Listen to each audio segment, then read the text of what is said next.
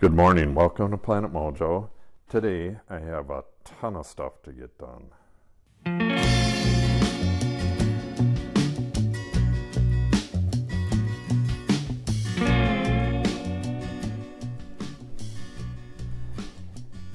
Yesterday, my daughter and I went to the co-op.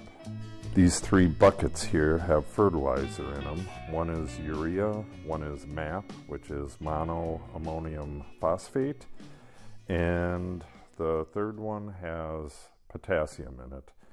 Those are more for the trees I'll be planting pretty soon. And throughout the year I mix my own fertilizers. And I have like trace elements and a bunch of other stuff over there. But I have to restock every spring.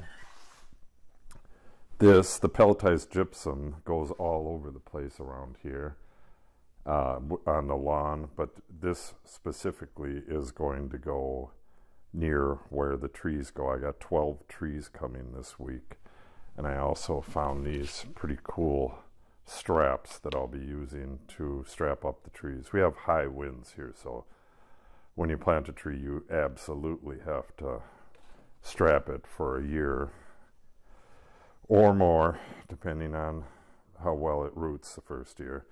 But I have a bunch of other fertilizer and all that other stuff that needs to go to the greenhouse. I have these legs and those brackets need to go to the greenhouse.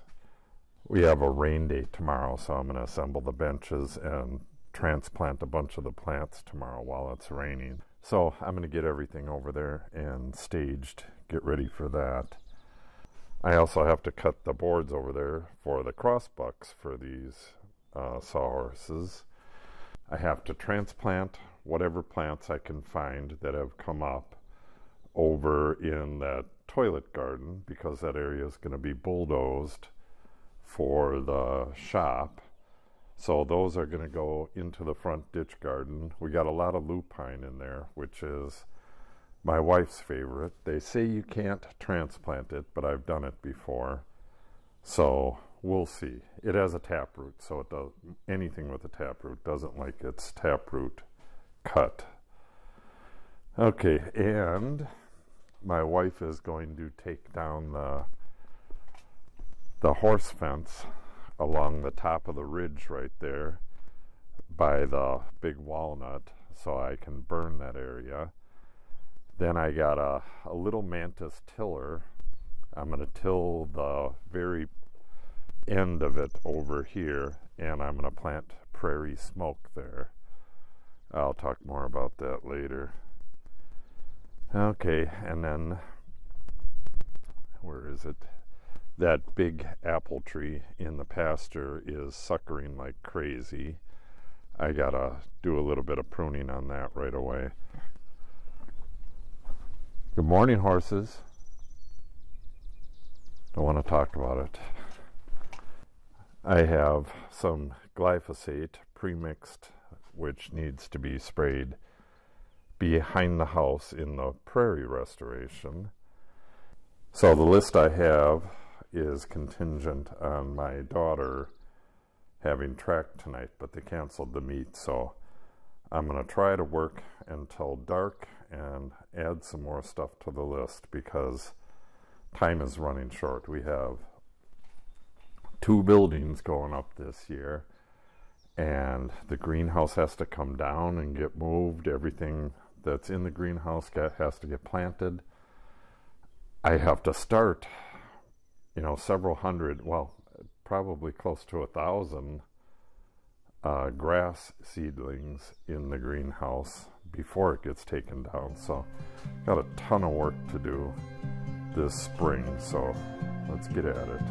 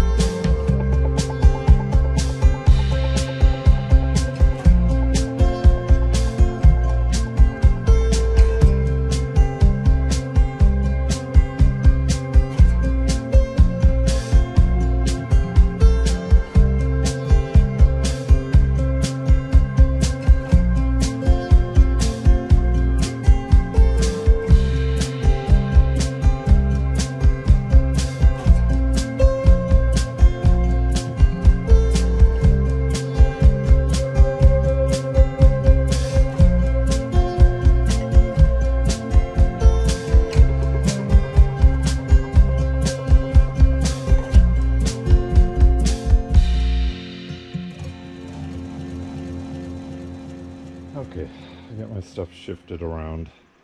I needed this stuff, the brackets and the legs and all that stuff over here. So when it rains tomorrow, I'll be ready. I still need a few things. The driver, nut driver for this, and miscellaneous, but I'll get that later today. What I need is, I'm going to have benches that are only this wide, sawhorses that are this wide, and it's going to have 3 2x4s across the top, 8 feet long, 2 of those in here, and I think I want 2 outside as well, so I can quickly move the plants outside. But that will fit, if I have, it'll be 20 some inches wide. I'll be able to fit the flats this way and fit a bunch of them on there. This next planting is all grasses, and I'm hoping they do better than some of these. I gotta turn this heat off. It got down into the low 40s last night, so I didn't want to shock these too much. It kind of looks like some of these butterfly weed are going to make it.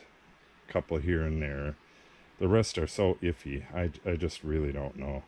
But anyways, I'm transplanting this stuff tomorrow. I'm going to be, when it rains, I'm going to make these benches and then get what I can transplanted. So I don't think a lot of this stuff is going to live, but we'll give it a shot. It looks like this one and this one are possibly the only purple milkweed that are going to make it. I'm really going to have to study up on these for next year and see what their requirements are. Maybe they got burned by the lights. Oh, I know they got burned by the lights, but they should have recuperated. But everything else is doing just fine. The June grass, like I said, that's getting planted by seed, in the prairie back here. So anything that's started in the greenhouse here will be going into the front ditch gardens out there. Yeah, it looks like only going to get a few of these. This grows wild around here, sky blue aster, so I may transplant some local stuff into the ditch gardens. Wavy hair grass, one of them, if that's what that is. I actually went and ordered 5 3-inch pots of it last night from, what is it, Prairie Moon, I think. So I'll have 6. If that's what that is, I'll be able to tell when they get here. So if that's what that is, I'll have 6, and I'll plant a cluster over where they're going and get seed from them and do it again next year. It'll warm up in here really quick now that the sun's fully up. Yeah, these really need to get transplanted as well. So tomorrow is going to be a bunch of transplanting. And then down here with the purple, or not purple, this is, everything else seems to be purple. This is the wild lupine. It's on its way out. So again, I'm going to have to read up on this. I've never had a problem growing it from seed in the garden. I have lupine all over the place here that I'm going to try to transplant today. Get that into the front ditches, because this whole area is going to be cut out for the wood shop is going to be right here. So now that I have everything moved over here, I'm going to go and prune the big apple tree in the west pasture there, that wild apple tree. It's getting really suckered up, so let's head over there. Okay, upon further review, I think I'm going to start with this first. This area needs to be cleaned out because we're dozing like right where the lilacs are, kind of flush with the back of the barn. This is going to be dozed to just a straight edge. We don't really care if it caves in a little bit. And then concrete is going to be poured Oh, right about in here somewhere. So what I got to do is I got to rake out all this garbage here. Unfortunately, I can't burn it. I don't want to damage the lilacs, even though they're going to get damaged later. I don't want to damage them by burning, because we're going to try to salvage the lilacs if at all possible and move them across the street. So can't burn it all, and we have the whole big ass propane tank problem.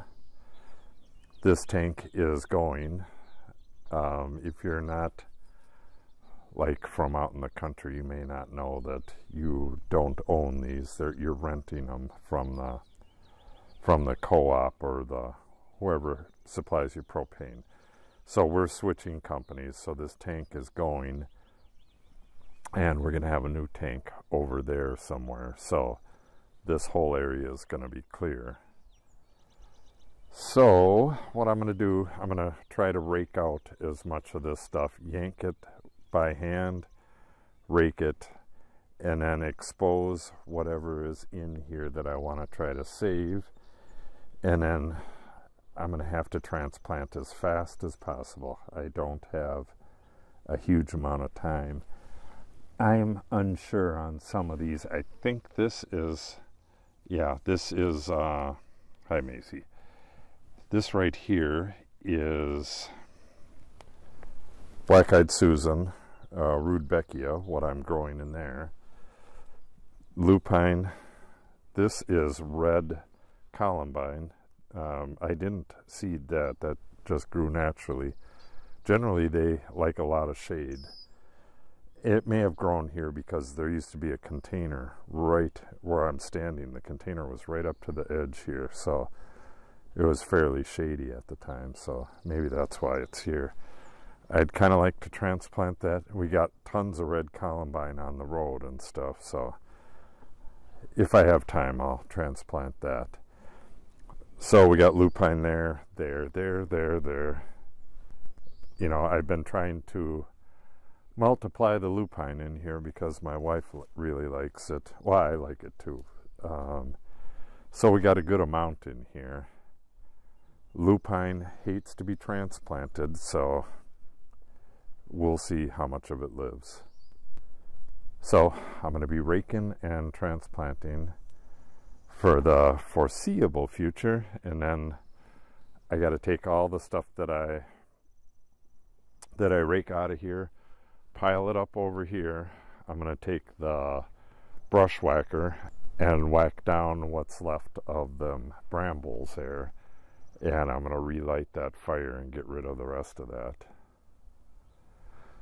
Then I have the fire over here, and you know, just a ton of stuff to do today, so I better get at it. Oh, there's a purple coneflower right there.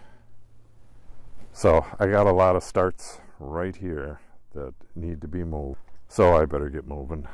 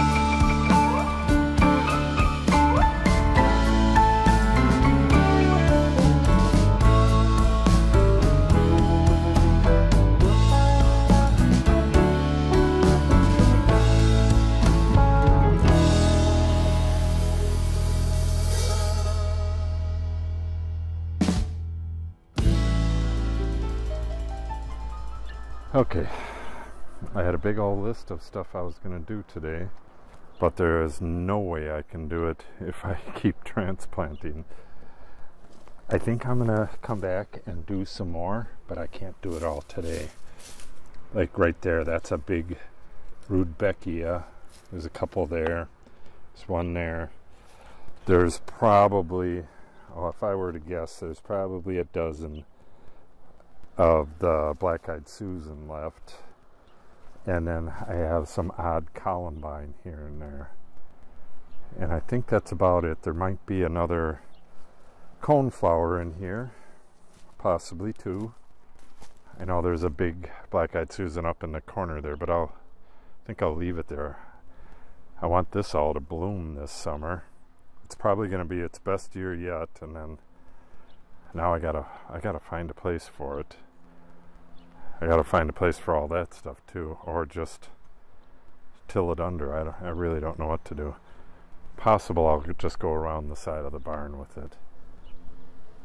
But let's go take a look at where I put them out by the road, and I'm gonna get back to this probably tomorrow. Tomorrow's a sunny day as well, and no track. I still have probably 6 more hours of daylight today, so maybe 7. I want to get that pile burned, run this over there, burn that, but I got to cut all that stubble first, then I'm going to burn that, and then I got to get the little chunk of grass where I'm going to plant that prairie smoke. I got to get that burned today and get it either planted today or tomorrow, so I'm going to switch tack right now. But I'll show you what I planted first, and then I'll end this. This is all the lupine. There's probably a dozen of them or so. At least a dozen. They're kind of hard to see right now. They're pretty watered in. And then I got a bunch of black-eyed Susan. There's a couple of varieties. And not a whole lot of coneflower.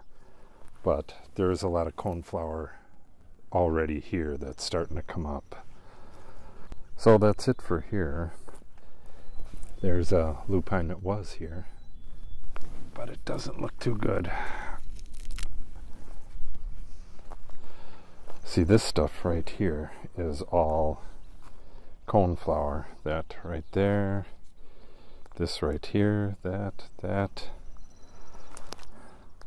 I gotta try to thin out anything that's a weed. Like that's a weed right there. Can't remember the name of it. Some of this stuff has been sprayed already, so it's gonna die back. This is coneflower, or Rudbekia, so is this. So I will have to do a little bit of hand weeding in here.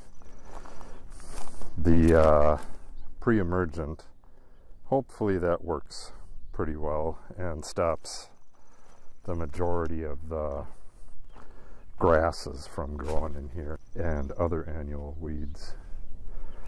Okay, I didn't plant anything in here, but so there's some coneflower there. Weed.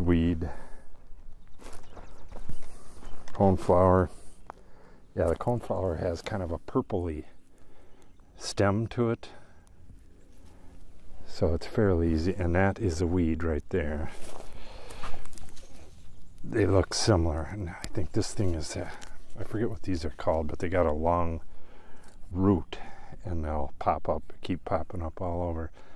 That right there is a black-eyed Susan, Rudbekia,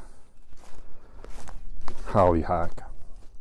The hollyhocks just spread. We've planted them before, way long time ago, and they pop up here and there all over the place.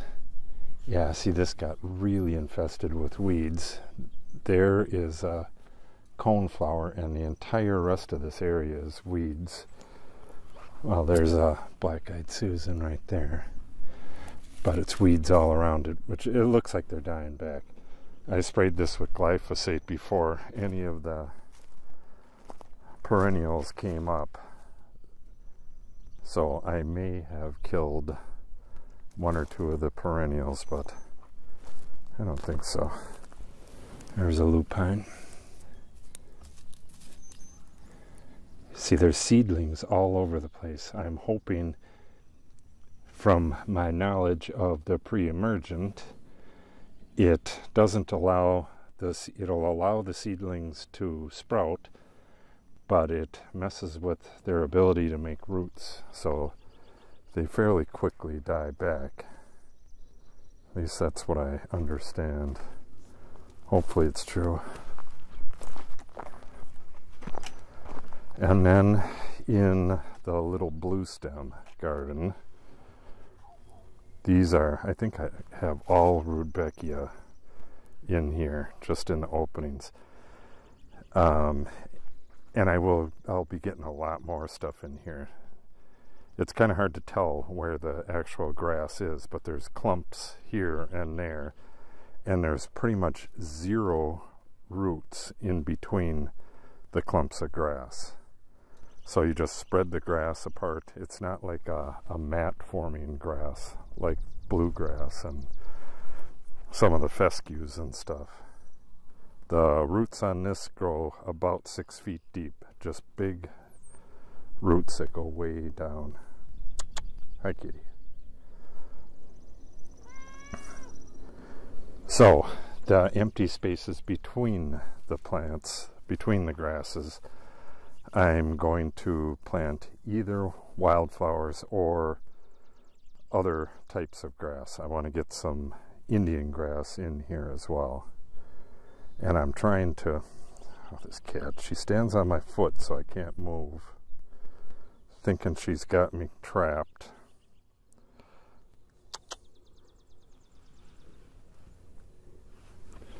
Hi, kitty. I got this this other grass invading a little bit. You know, I don't know exactly how well this will naturalize, if any of this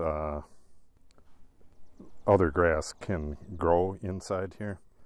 Just don't have enough experience with it yet, but I hope not.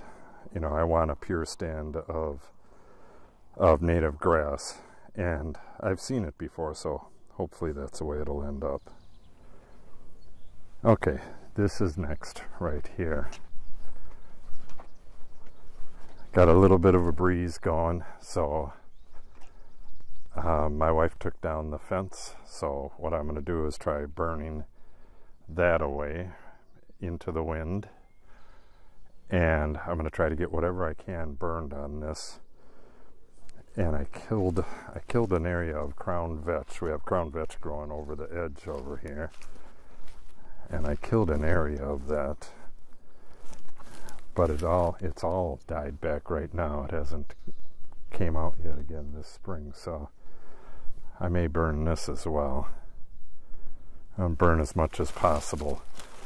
And then this ground is really nice and loose, so I'm not going to even need to take the tiller to it. I'm just going to take the hard tine rake, and I'm going to start right at that point right there and do, oh, maybe right back to here, and I'm going to plant prairie smoke seeds.